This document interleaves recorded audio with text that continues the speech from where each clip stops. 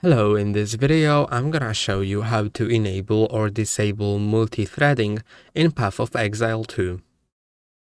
Go to Options, then in Graphics tab, find Engine Multithreading, and I do not recommend turning this off. When this is off, then it will only use one core of your GPU, of your CPU, so that's really bad. Because usually your CPU is multi-core, multi-threaded, and it's great to utilize all of them in order to have the best performance and quality.